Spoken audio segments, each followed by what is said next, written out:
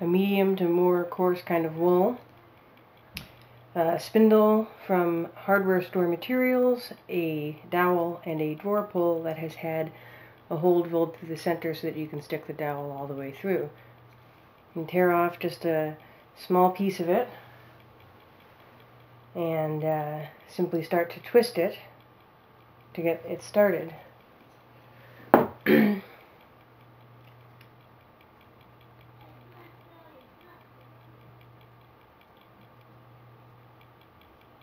And this doesn't need to be super even, super well twisted, super coordinated or anything, because it's just your leader yarn, which you will use for attaching stuff to the spindle in the first place.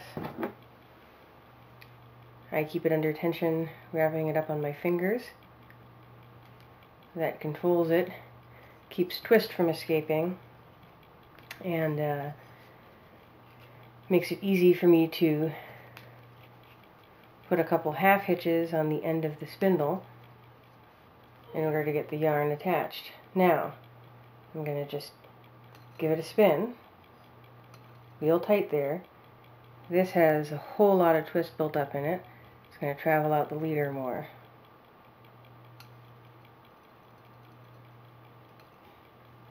Yarn,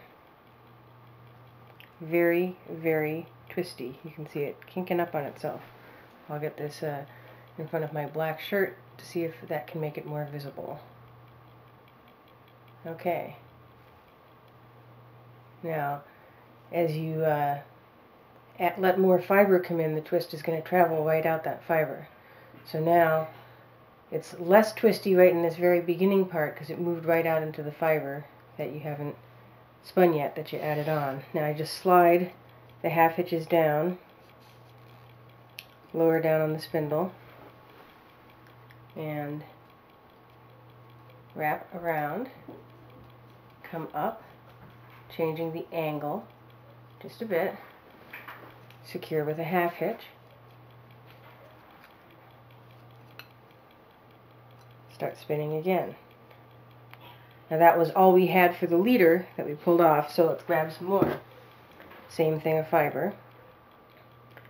Not a particularly fabulous fiber. This is a commercial top, sort of medium grade wool. You can pull a little bit off to the side. Now I've got this sort of smaller chunk of it here. You could pre-draft it by attenuating it out, pulling it like that, and wrap it around your wrist to hold on to it. So now, get twist going, get it moving out into your leader yarn that's there.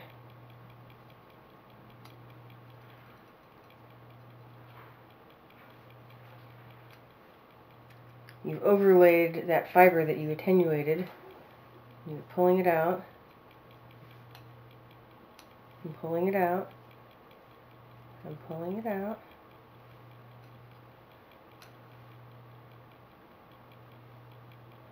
Pulling it apart a little bit while the twist moves through. You keep a half an eye on your spindle so that you can see if it slows down or starts to spin the other way. Hold on just a second and I'll pull that up closer to show.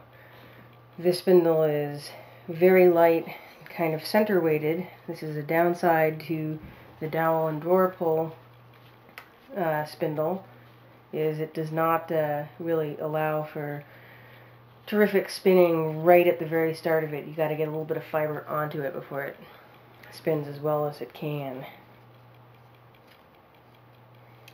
Toy wheels work better, or if you can find a drawer pull that isn't quite so bulbous here, that also works better. This particular one was suboptimal. I mean, it works, it does the trick.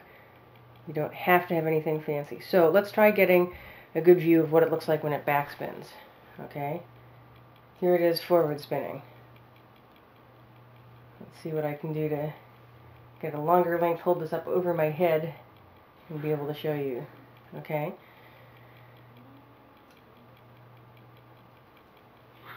Alright, see, it stopped. Now it's going back the other way. And when it does that, and it does it enough, our yarn is going to lose structural integrity. Now this isn't a problem. It's not a problem. It is a normal enough thing that happens when you're spinning. But that's what you want to be vigilant against. So see, here I am. I've got this place where it broke, and this yarn that's the leader. I'm giving it a spin, putting the leader, the leader together with the broken piece with an overlay, and moving back up. Now I'll change angles. Okay, now let me try changing my angle.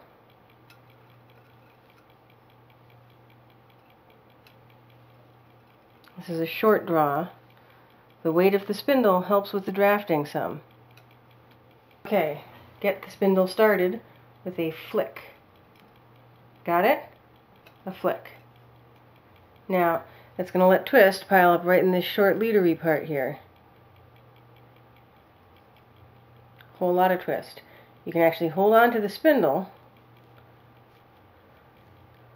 and draft out a bit of fiber and let that twist come right up into it. And that's what people refer to as park and draft, where they stop the spindle's rotation and let twist travel through it. Now, I find park and draft to be slow, but as a learning technique, it is very good because it does allow you to understand that you are operating with the twist and that the twist is not written in stone until such time as you're ready for it to be. This is a quick and easy way to walk that up your hands. I'm trying to show a number of angles on this. And it just feeds off.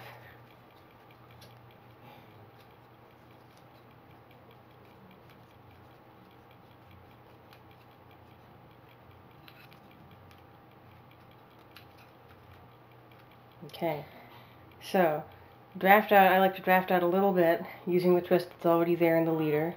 Give it a flick. Get going.